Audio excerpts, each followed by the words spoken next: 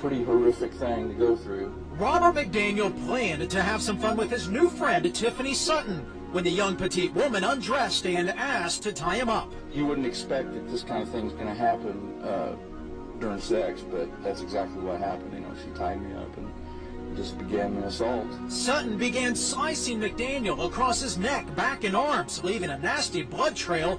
The 43-year-old escapes, is chased with a pickaxe, and passes out. And I came to just seconds later in the fetal position on the floor, and she was behind me, drinking my blood. Yes, drinking his blood, cutting him with her own special knives. They were just skulls, different types of skulls, and they were ceremonial of some sort. There were 3 sizes, small, medium, and a large. And even though I continued to try to get up and walk, and I would pass out, and every time I would wake up again, she would be drinking these wounds from my back. Moments before police arrive, Sutton pulls out another surprise, what's believed to be a satanic book, authorizing her to take possession of his belongings. And she asked me would I sign this thing, I just simply scribbled something. So I don't know, that must be the book you're talking about. McDaniel's memorable Valentine's Day has certainly left him scarred for life. You never think about sex the same way again, will you? No one will be tying me up for a while, no sir. The Muslims also have something to say on the subject of giant bats and vampires. They speak of the jinn. The Muslims say jinn are beings of free will whose bodies are made of quote-unquote smokeless flame, as opposed to humans whose bodies are made of clay. The word genie comes from the Arabic word jinn, which means demon. They say that the jinn were the children of the devil himself, had populated earth before humanity, and filled it with corruption during this time.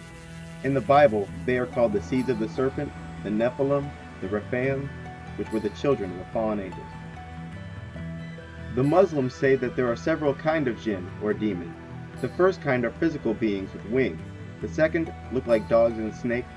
The third are spirits, and others look human. It is said that the jinn never go out during the day, and are on average stronger than humans.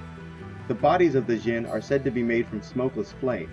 Demons are commonly shown with lights in their eyes, while vampires are frequently depicted bursting into flames as if their body were made of fire.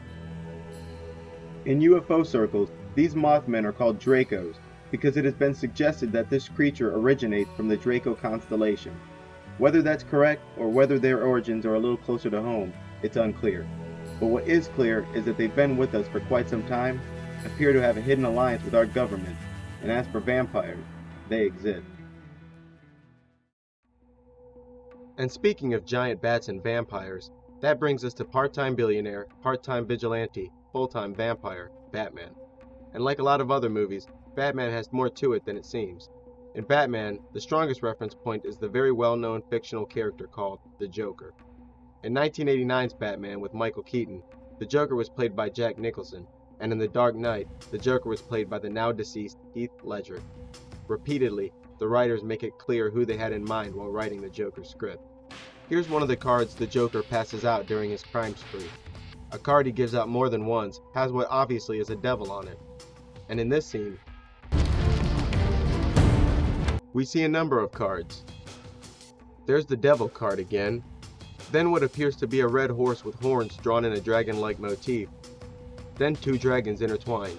Throughout The Dark Knight, Heath Ledger persists on licking his lips and rapidly extending his tongue, like a snake.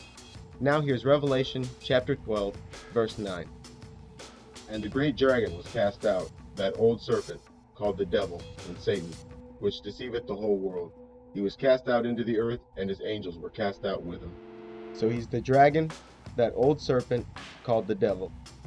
And by the end, just in case there was any lingering doubt, the Joker proceeds to build a pyramidal mountain of cash and puts a criminal on top. But the other Joker, played by Jack Nicholson, also gives his identity away. I was in the bath one day when I realized why I was destined for greatness. You ever dance with the devil in the pale moonlight? You ever dance with the devil by the pale moonlight? Then, at the end of the movie, he says, "Shall we dance?" And then you see Vicky Vale and the Joker dancing together in the pale moonlight. Just another clue. Even the Riddler drops hints that he is in fact an old foe. I see that sparkle in your left eye. Shall we dance? For if knowledge is power, then a god am.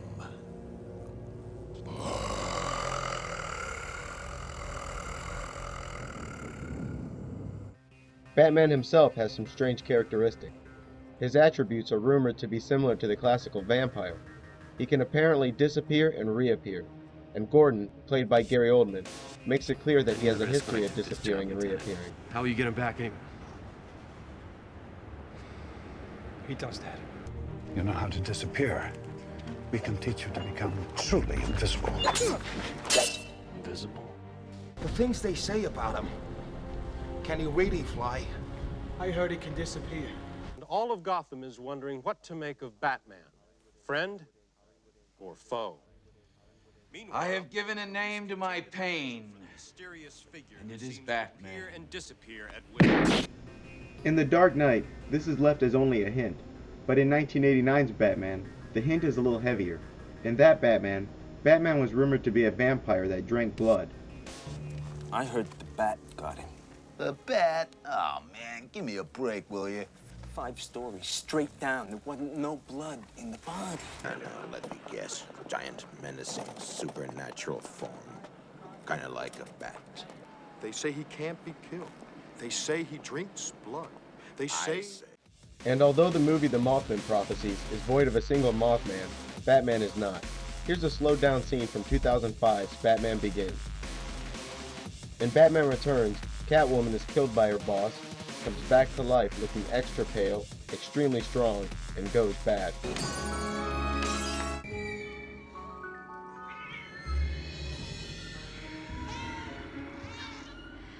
And Penguin, who runs the Red Triangle gang, declares war on Gotham's firstborn. It's time. These are the names of the firstborn sons of Gotham City, just like I was. And like me, a terrible fate waits for them.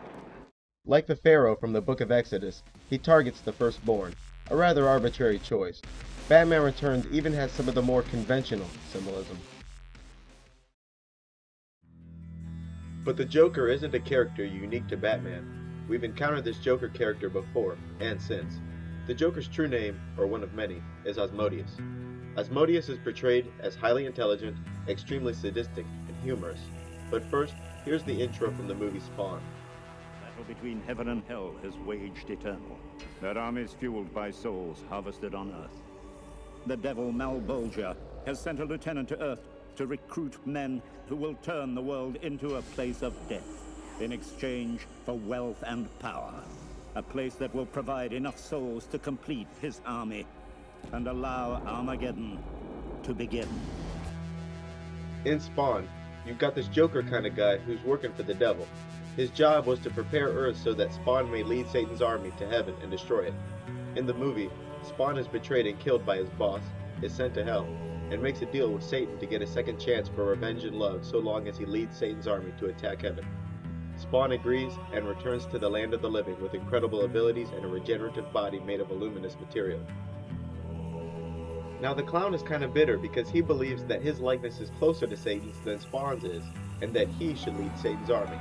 And although he's bitter, he's under strict orders to ensure that Spawn succeeds in all he does. Eventually, the tension surfaces. Spawn and the clown fight, Spawn wins, and refuses to play ball with Satan's plan, and the Earth is saved. This demonic clown has quite a bit in common with the Joker. Then there's Asmodeus, from the movie Gabriel. Gabriel is about an archangel named Gabriel, who was sent from heaven to do battle with demon villains. He arrives to find a dark, cruel world where his comrades, who are also angels, live in hiding and fear while demons rule humanity. After locating his superhero friends, he's disappointed to discover that they've discontinued their fight against evil, and now live in the shadows. Almost immediately after banding behind Gabriel, Asmodeus and Samael discover the Archangel's locations and begins picking them off in an effort to remove the forces of goodness so that the souls of the city will belong to the fallen. After a long, drawn-out crusade to kill the fallen one by one, Gabriel eventually works his way up to Samael, who he kills and dies with.